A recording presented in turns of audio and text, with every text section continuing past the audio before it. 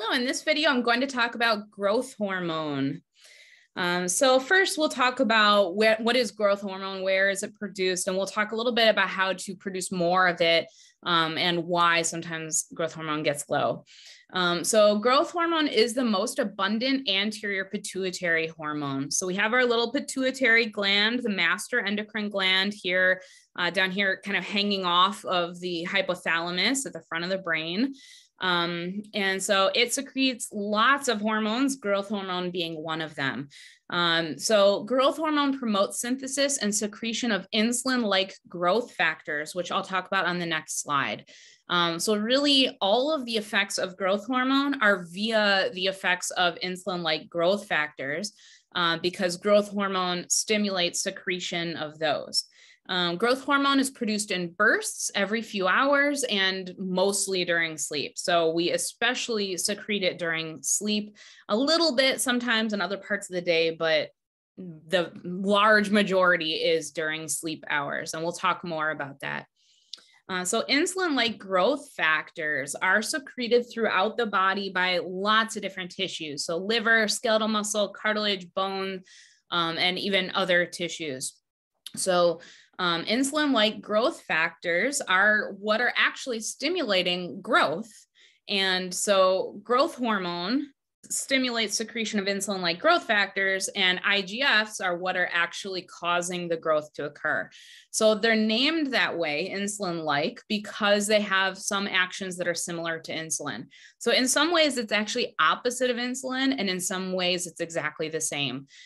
So insulin, part of what it does is it tells cells to take up glucose from the blood, and in that way, it helps cells to grow and repair and develop.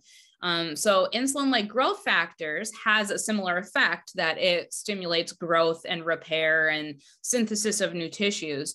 But it's entirely different when it comes to blood sugar and how it's related to blood sugar. It's very different from insulin in that regard. So insulin-like growth factors stimulate protein synthesis, help maintain muscle and bone mass, promote healing and tissue repair, and enhances breakdown of triglycerides and liver glycogen. So we actually will secrete more IGFs, growth hormone, which stimulates IGFs when our blood sugar is low, which is opposite of when we secrete insulin. All right, so factors that impair secretion. So if somebody has low growth hormone, could be something on this list that is interfering with growth hormone secretion. So it has been found that excessive abdominal fat does interfere with growth hormone secretion. Now, some studies, it's not really clear the causative relationship. So it is clear that people with higher body mass, and especially higher amount of abdominal fat, that they do secrete less growth hormone. And the question is, which came first? Was it that they increased in fat because of low growth hormone, or the other way around? That can be hard to demonstrate, but there are some studies that have demonstrated the causative effect, where when they lose abdominal fat, regardless of growth hormone status, that growth hormone production does increase after they've lost the weight. So there is a clear relationship there, and especially abdominal fat, not just whole body fat. Insulin secretion also interferes with growth hormone secretion. Again, they have kind of opposite effects. So growth hormone is secreted more in times of low blood sugar, and like a fasting state. And so if we have insulin spikes, like in response to increased blood sugar, then that is the opposite of what causes growth hormone secretion. And so the two are kind of acting in opposite. Because most of our growth hormone is secreted while we're sleeping, poor sleep or not enough sleep definitely interferes with growth hormone secretion. So more sleep, better sleep is going to help a lot. There's also a very significant decrease in growth hormone secretion with age. There's a natural decline.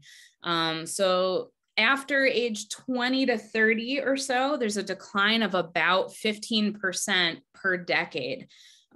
So there's the most growth hormone secretion during puberty, And then a little bit of a gradual decline in the 20s. And then by age 30 or so, there's an additional decline by 15% per decade until we're secreting very little of it in older age. And that is a main component in some of the body changes that we see in the process of aging, like lower lean body mass, increase in body fat, difficulty with building new muscle, building new bone mass, those sorts of things that we see as a normal part of the aging process. A lot of that is due to decrease in growth hormone. But that's a natural, normal decrease. But on the next slide, we'll talk about things that we can do to increase our production.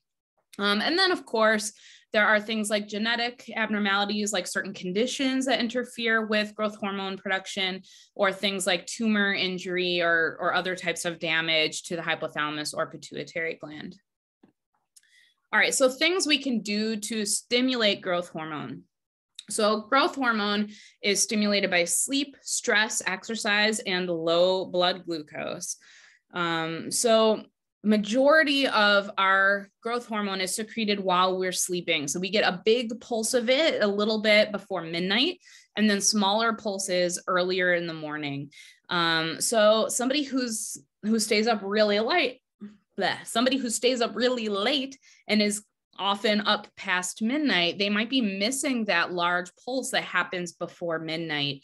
In most people, it can be a little bit different, the timing of it, depending on individuals and your individual circadian rhythm. But for most of us, we get our largest dose of growth hormone in the entire 24-hour cycle happening right before midnight if we are sleeping, and then littler pulses in the morning. Intermittent fasting has been shown to stimulate growth hormone. The longer the period of fasting, the greater percentage increase you see of growth hormone. So it isn't clear how much growth hormone is increased if you do shorter fasts, like 12 to 16 hour fast. That's not clear. But if you fast the whole day or longer than that, you can have serious, like 100% to 300% increases in growth hormone production. You still will see a more modest increase in growth hormone for shorter fasts. So it's like the longer you fast, the more increase you have. The shorter fast, less increase. But make sure that you're doing what is healthy and safe for you. Not everyone can fast for such a long period of time, and it may not be worth it just for the growth hormone increase, depending on you and what is right for you and what your activity level is like, and so on. Keeping sugar low, keeping blood sugar low will stimulate growth hormone because, again, insulin and growth hormone are secreted in opposite conditions. Okay, so if you're eating a lot of sugar, a lot of carbohydrates, that's going to keep insulin elevated, which is going to suppress secretion of growth hormone. So following a low sugar and maybe even a low carbohydrate diet, that's going to help keep insulin low. And that's also going to help reduce abdominal fat, which we know interferes with growth hormone production. So keeping sugar low is going to help stimulate growth hormone. Similarly, we want to avoid eating too close to bedtime, because when we eat anything, carbohydrate or otherwise, we're going to produce some insulin. We produce the most insulin from carbohydrates, less insulin, but still some from eating protein, and the least amount, but still some from eating fats. Okay, so we can adjust how much insulin we're producing based on which macronutrients we're consuming, but eating before bed is going to cause insulin secretion in whatever varied amount, depending on what we're eating. And that's the worst time to do it because we're about to have our greatest burst of growth hormone a little bit before midnight. And if we have too much insulin in circulation, then that's going to interfere with that. Exercise might be the number one thing you can do to increase your growth hormone production. Aerobic and resistance training have both been found to be effective in stimulating production, and higher intensity leads to higher amount of secretion. But anything counts, it all helps, but the higher intensity is going to cause greater production. So it's not about length of time, it's not duration, it's the intensity. So greater intensity for a shorter time, it's going to have more of an effect on your growth hormone. And then, of course, because sleep is so important for growth hormone, we want to optimize sleep. So all of the things that we can do to make our sleep better. So avoiding blue light before bed, not having too much caffeine later in the day if that interferes with your sleep, all those sorts of things. It's a topic for another video, is how can we improve our sleep? But whatever you can do to improve your sleep will have an effect and improve your growth hormone secretion. All right, that's all I have for you. Thanks so much for watching.